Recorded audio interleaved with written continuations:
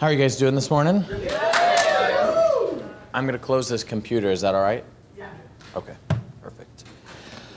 If you guys see the training manuals right in front of you, if you guys want to open up to page 16, that would be great. I'm really excited about this talk today because my favorite thing in life is selling a new set of Cutco to every single person that I see. The one thing that I want you guys to do, now yesterday when I was in the talk, if you guys were at CSP Day, someone asked me the question, how much Cutco did you sell in new business last year? And I said 300,000. And a lot of people were like, 300,000 out of your 440 came from new customers. And it's correct that it did come from that because if someone comes up to the booth that already owns Cutco, you know how excited we get when we see someone that already owns Cutco. I like selling them a couple pieces that they don't have in their set and going out to their house a couple weeks later and then upgrading them into an Ultimate. I still count those people as new business because they're new that year. Does that make sense? But the reason why that number was so high is because of what I do at fairs and shows when it comes to a new customer. So the first thing that I'm going to do is I'm going to ask you guys a quick question that I ask every person that comes out and cross-trains with me. If you guys have a customer come to the booth, the first customer that comes to the booth is someone that's already owned Cutco, they're super fired up and they come up and they say, what do you have new? Okay. Or you have a customer that comes up to the booth and they're just looking at the knives and they're just all like, what is Cutco? And they don't own Cutco. Which customer are you more excited to see? And be honest with yourself. Are you more excited of seeing a customer that already owns Cutco? If so, raise your hand. Okay. If you have a customer that does not own Cutco, are you more excited about that? Okay, there's only like 4 hands in the air, 5 hands in the air, okay? That's not good. And the reason why I say that's not good is because all the business at fairs and shows come from those people that have no clue what Cutco cutlery is. And the thing is that if I ask them a simple question, as you guys can see, the first question is, do you guys have Cutco cutlery? The thing is, if the customer goes, no, what is it? Okay, there's like a light that lights underneath me and I'm like, oh yes, this is gonna be good, okay? Because I am dying for those people to come up to the booth. And a lot of times all it is just asking a simple question of, hello, how are you? How's the show? Is there anything cool that you've seen today at the show? Okay? And the reason why a lot of people ask me this question is, hey, how do you get people to your booth? It's easy. If they look at the booth, you say hello, okay? The thing that's crazy about it is that a lot of you guys, what are you doing? You're sitting in the back of the booth on a chair. You're not paying attention. You're playing with your cell phone. You're playing a video game. You're doing everything but selling Cutco at the booth, okay? As Mike Dowd will tell you, Curtis never sits. Curtis never sits, okay? The reason why I do not sit at a booth is because I'm waiting for that new customer to come up to the booth, and I'm going to be professional because I am the face of Cutco. Does that make sense? If you're lollygagging and sitting in the back of the booth and all you're waiting for is that past customer that's going to come up and buy a couple pieces, then you're really screwing yourself over. Okay? And I'm just being honest with you because that's not what you're there at the show for. You're there to represent Cutco and you're there to sell Cutco cutlery to every single person that walks by the booth. Okay? It's a simple question, guys. Hi, how are you guys? Now the thing is, the customer goes, oh, we're doing great. Awesome, have you guys seen anything cool at the show lately? And the thing is, just by asking that simple question, they're like, actually, there's a lot of hot tubs here. And it's all like, I know, there's like one on every aisle. I was like, have you ever heard of Cutco? And they're like, no. And it's all like, hey, why don't you come over here? This might be something cool that you want to check out, and it might be the highlight of your day. Okay? Boom, the customer comes over and they're like, okay, show me what you got. Okay, no problem. I'm not going to sell you anything. I just want to show you a quick demonstration of what Cutco has to offer. Boom, it goes right into the approach. Does that make sense? Now, you guys can see there's an either or at the very beginning. If you have a customer that doesn't own Cutco and you ask them the question, have you ever heard of Cutco? And they say yes, yeah, you want to say, well, why don't you have it? Okay? Because the thing is it's asking them that loaded question of, why don't I have it? Okay? The first thing that goes through their head is, okay, I know people that own Cutco, why don't I have it? Oh, well, because it's the first time I'm seeing Cutco. Does that make sense? And then what it does is it instantly throws you into, they've already said yes in their mind to Cutco because you've already asked them the question of, why don't you own it? Does that make sense? Same thing if they haven't heard, or they have heard of Cutco and someone in the family does, you go, oh, well, how long has she had it? 10 years? Oh, well, you've been missing out for over 10 years. It's about time you get some Cutco knives. You know what I mean? Then it's just a confidence thing. Have you guys ever noticed it's all about the confidence of what you're saying? So today you guys are going to find out, I'm going to be talking about a lot of things that are small detailed things that go a long way with a customer. Okay? The big thing is that I ask loaded questions. The reason why I ask loaded questions and the questions that I ask are yes questions. Okay? Because if you ask more yes questions, what does that person do? Yes, yes, yes, yes. Oh, yep, yep, yep, yep. Hey, would you like to get that set? Yes. You know what I mean? There's not really a no. If you are getting no's, that just means that you simply aren't doing something correct in the program. Okay? I'm not telling you guys to use my exact script if you don't want to, but I can tell you this. If you guys do use my script, you guys are going to be selling a lot of sets at the shows. Okay? And I'm going to teach you guys today how to do that. Now, the thing that you guys need to know too, when a customer comes up to the booth, anyone that has ever come cross-training with me knows, if there is a new customer at the booth, they get my full attention. Okay? I don't care if you're a past customer. I don't care if you're one of my favorite customers. Don't interrupt me when I'm with a new customer. Okay? You can interrupt them, tell them how great Cutco is, and I will simply tell them to leave the booth. Okay?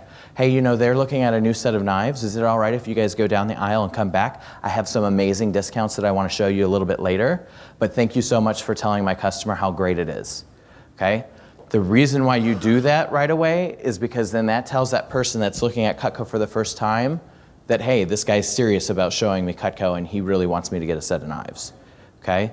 It's just a directional thing. Hey, push them off. Guess what? If they love Cutco, what are they going to do? They're going to come back to the booth because they respect you and they honor what you're doing with the customer. Okay? Most of the time they'll go, oh, you better buy it. If you don't buy it, we're going to be back here in 5 minutes. Okay? And the thing is, you'll notice that the customers will stand a little bit away and they'll watch what's going on. Okay? Because they want to get that time with you when you're at the booth. Does that make sense? Now, how many of you guys take about 45 minutes to close a new set? Okay? 30 minutes? Okay? An hour? Okay? I've seen some reps, not naming any names, Josh Mueller, take anywhere from 30 minutes to an hour with a customer just to sell them a set. Okay? And I thought this was interesting because, Josh is the master at shows, so I'm sitting here going, okay, this is interesting. I was like, he should be a lot quicker with this. Like, what's going on here? He'd sell a signature, and I've already gotten 2 ultimates and a chest of flatware, and I'm working on a new galley set, right? And I'm sitting here going, something's not right here. And the thing is that Josh and I talked about it, and the thing is, it's how you say it, when you say it, and how fast you say it with confidence. Okay? The thing is that you don't need all the flowery stuff in there to get customer to buy Cutco. The more direct you are with your customer, the faster you're going to sell Cutco. Okay? It's plain and simple. So, as you guys see here on the list, we're going to go right down through it. Okay? Now, you get the leather out with the junk knife and stuff like that. The reason why it's important is you guys see this. Cutco is the #1 knife company in the United States. They've been around since the 1940s. The thing that's great about Cutco is it's all American made. It's guaranteed for life. There's some stuff that I'm going to ad lib in here for you guys because I think this is important. I made this basic for your team, on this, but you guys are advanced, so I'm going to give you guys a lot of advanced things. In this paragraph, when you're going through with the customer, next thing that I want you guys to do is say on here, Cutco's made in America. It's been around since the 1940s. It's guaranteed for life, but, okay, everything that you see on the table today that has a cutting edge is 100% American made. We do not put any foreign products in any of the pieces that you see in front of you, okay? This is huge. Now, I said cutting edges, okay? So you guys know all the Cutco knives are made here in America. The reason why I think this is important is because you guys know everybody's like, oh, China, China, China, China, okay? So what I say in that phrase is everything that you see in front of you is 100% American made, and there is no foreign products in any of the pieces that you see in front of you, okay? It's huge to say in that little paragraph because what it does is it builds that extra value with a customer. Does that make sense? Shaking your heads, you guys are like, okay, yeah, no, okay. It's very important that you guys talk about the forever guarantee, but do you guys see how fast I'm going through it? Okay, that's exactly how I tell the customer. We're made in America, we're guaranteed, we've been around since the 1940s. The thing that's great about Cutco is everything that you see in front of you, all the cutting edges here are 100% American made. Okay, there is no foreign products in any of the pieces that you see in front of you. But the thing that's great about Cutco is that we stand behind our forever guarantee, da-da-da-da-da. The thing is, you're going to see in this approach, I go through the guarantee 3 times. Why? Because I'm building the value with the customer, okay? So you guys can keep moving along into page 17, okay? The thing is that you guys are noticing right here, explain the forever guarantee, okay? The thing is that when you're doing the forever guarantee and you guys are explaining it, I want you to say American made and guaranteed so many times, but the thing that I want you guys to put in here is, okay?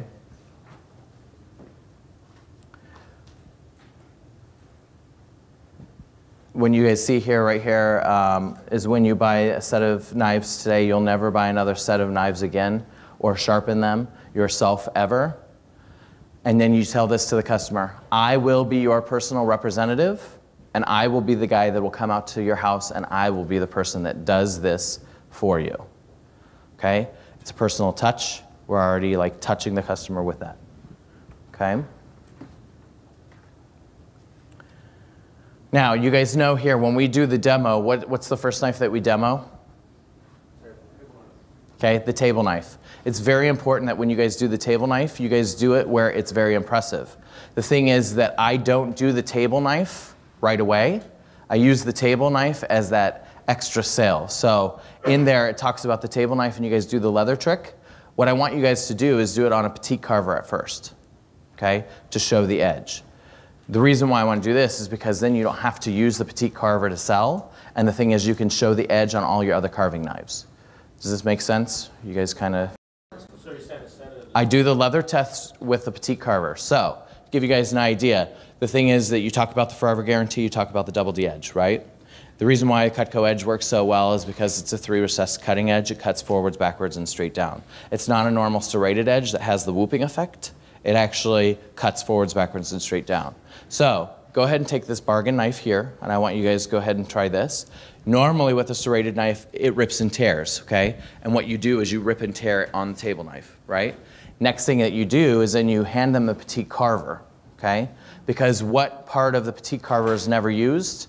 The very back of the blade, okay? And the reason why I use this is because when I run the strip of leather up the back 2 pieces of it, it just zips right through it, okay? And the customer's like, holy crap. And then you're all like, yeah, watch this. Then I double the leather, then I 4 times the leather, and then I 8 times the leather on the petite carver, okay? The customer's like, okay, this edge is legit. And then I go, you know what's crazy about this? Every single one of our sets comes with these. These are our table knives, okay? And these have the exact same edge on them as well. Mike Dowd knows. You stack the leather up, push straight down with it, and then you hand them the table knife, okay? The reason why I do that is because it sells the edge, but then they're going, oh, this little thing can do that, okay? It no longer becomes an issue of, oh, this looks cheap, okay? The next thing it does is it makes it look like even this little thing is great, so I want to buy it now, okay? The next knife that you guys see on here is the Santoku knife. The one key that I have to you guys is that the flour that I'm talking about, the flouring up and stuff like this, is that you guys have all these fruits and vegetables and you have all this crap that you have in your booth, and you're cutting up tomatoes and bread and grapes and limes and lemons and peaches and cantaloupes and stuff like that. It's like, why are you spending the money for that? Okay? A potato does everything for you. What you do is you cut off a sliver of the potato, hand them the Santoku knife, and you say, try this, okay? And then what you do is you hold the tip of the Santoku knife for them, and you allow them to chop with it, okay? You ask them, is that sharper than the knife you have at home? Do you guys see that in there? Is that sharper than the knife you have at home? You guys see that?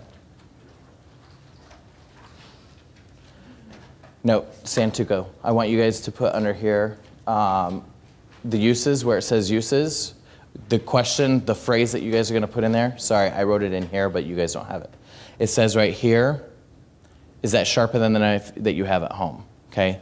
The reason why I'm doing this is because we're about to go into how you guys do your guys' homemaker, how you customize it, and the reason why, okay? So you guys need to add that in there, Is this sharper than the knife that you have at home? What's the customer going to say? Yes. Okay. If they don't, sharpen your knife. Okay?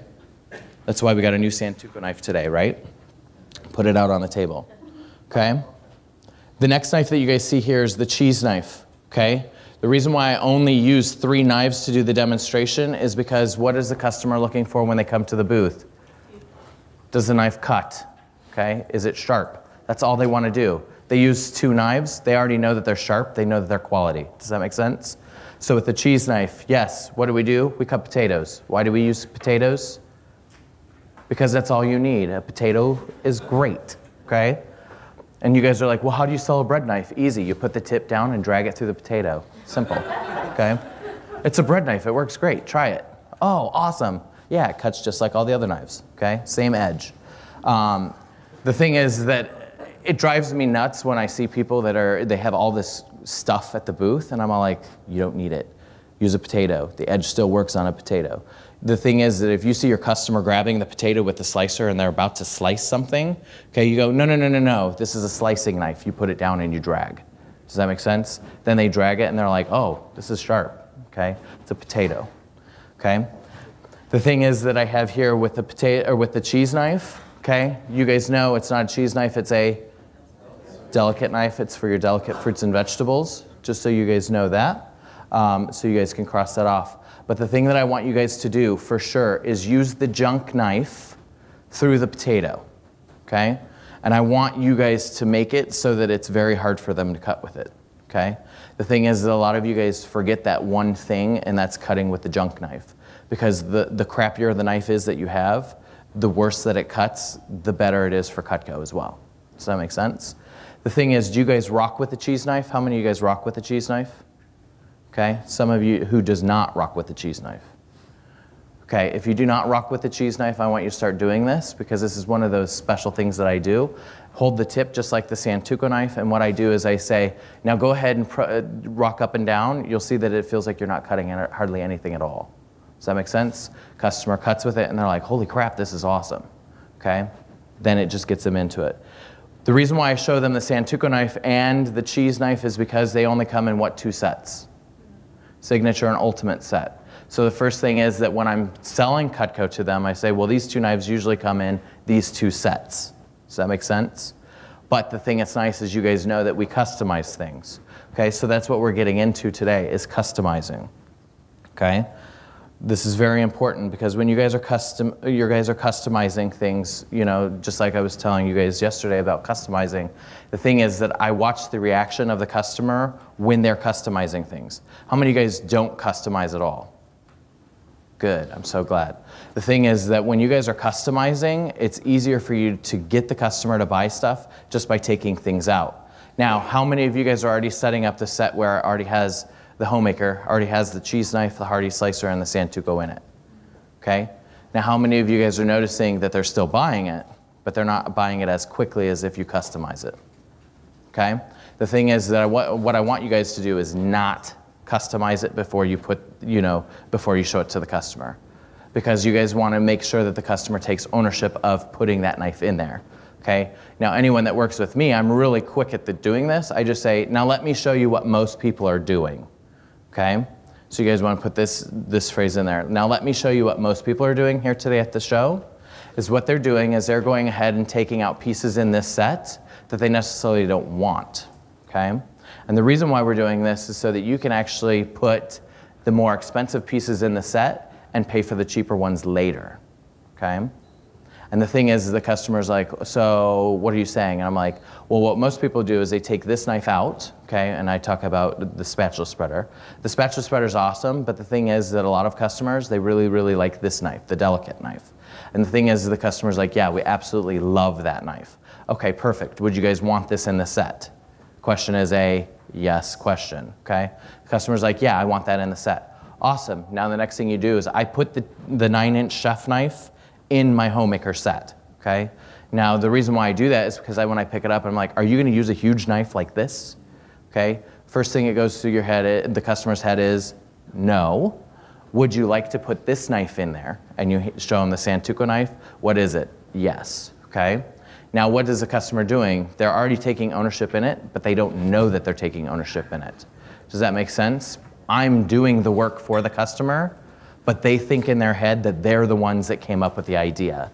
Does that make sense? So the thing is that next thing you know, you say, now do you butcher any meats?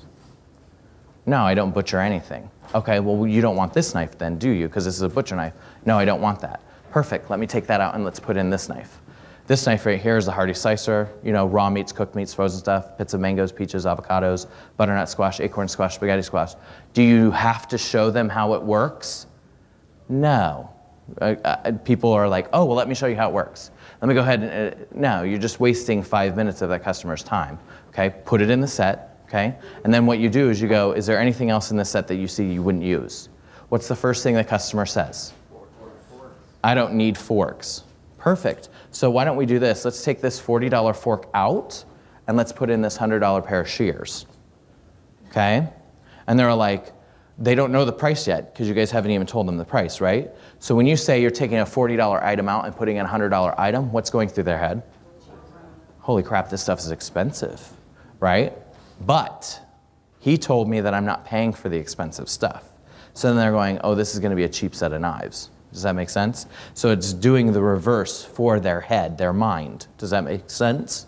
And then the next thing that you say is the reason why we are taking out the cheap stuff is so that when I go to your house to sharpen your knives in a couple years, what ends up happening is most customers go into these sets here, okay? And then I point to the ultimates or, you know, the signatures, okay? And then the customers are like, okay, so you're planting what? The seed so that later you guys can go out and sell them Cutco, right? So the thing is that once you guys are customizing the set and you guys ask those, you know, what other things in here you don't want, you put the shears in because what do? We cut the penny at the end. You guys see the approach? We cut the penny at the very end. You don't do it during the middle, okay? And it gets them already buying it already. Now the next thing is that do you guys want to keep customizing the set? No, because you need to move on. So the next question that you're going to ask the customer is like, so can I show you how much this costs? And they're like, yes. Then you go into Williams-Sonoma. Guys, go to williamssonoma.com, put your name in there. They're going to send you a catalog right away. Okay? They're actually putting the knives back into the catalogs. Does that make sense?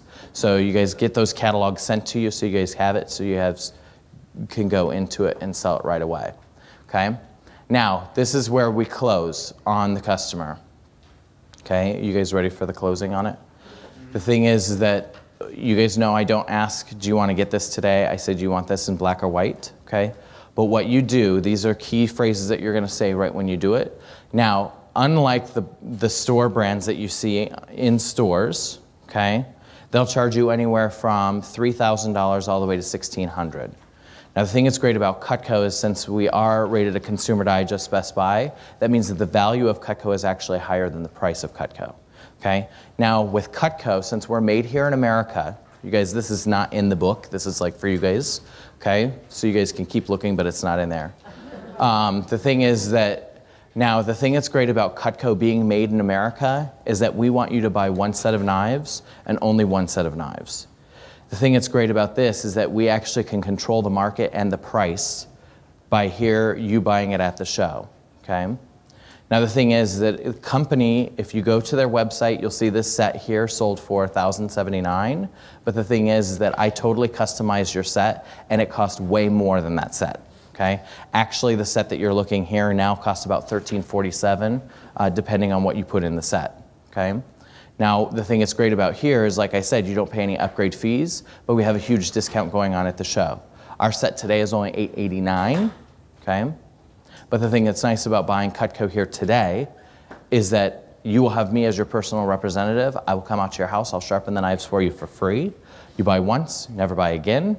And the thing is that you have a product that's made in America that's gonna last for your kids, their kids, their kids, et cetera, et cetera. Now, if you were to buy the set today, what color of knives would you get, okay? First thing a customer is going to say is what? The color that they want, okay? And then you say, okay, perfect. Do you want to get that in black or do you want to get that in cherry wood or oak? Close the set. Does that make sense? And you do it so quickly that they have no time to say no on anything that they're doing, okay? Get their credit card, off they go, 5 pay.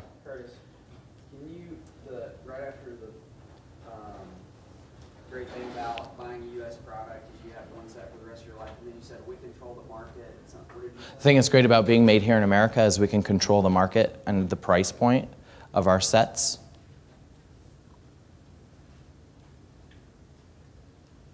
And they're going to cost way less than your bargain store brands. Okay?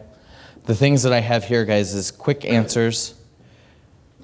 Make sure you know how to properly upgrade or customize your sets. Okay? And then the thing is that make sure you guys are talking about get rid of the cheaper ones so that later on you can buy them and you don't have to pay for it today.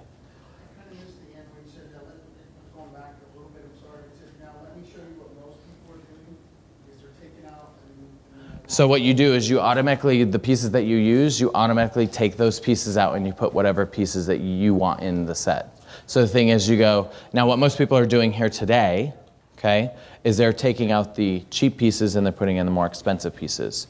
So the first piece that they're taking out is this right here, the $50 spreader, right? 59, I say $50 spreader and then I say $70 cheese knife, okay? And the reason why I say that is because there's a price difference so that they know that there's a price difference. So the whole time that you're doing it, you talk about prices, the difference of the prices. What was the second part of that? Taking out the cheap pieces to put in the more expensive pieces? More expensive pieces, but the thing about buying here today is you don't have to pay for any upgrade fees. Does that make sense? Because the thing is the customer's thinking of what? Upgrading, and they're like, okay, if I normally upgrade, it's gonna cost me more, right? So the thing is you say, you're not gonna pay for the upgrade fee today. Okay? So, does that make sense, guys? Be excited about your new customers, okay? Because they're the key to Cutco, okay? The thing is that ask specific questions, but the thing is watch your customer and watch their mannerisms, okay? If there's something that you guys are saying in your approach that's wrong, okay, or they don't agree with, you can tell by their body language, okay? They'll sit there and go, oh, you know, or they'll go like this, or they won't use the knife, or you know what I mean? So the thing is that you got to reevaluate what you're doing and change it. So you go, okay, well, get him involved. If you get the husband involved and he's liking it, you know, I usually have the husband cut with the steak knife, and then I have the wife cut with the Santuco knife, and then I have the husband use the cheese knife, okay? Because he's all like, oh, hon, you got to try this one. This one's awesome. You know what I mean? And then it just becomes a selling thing. Perfect? Okay. Awesome. Thanks.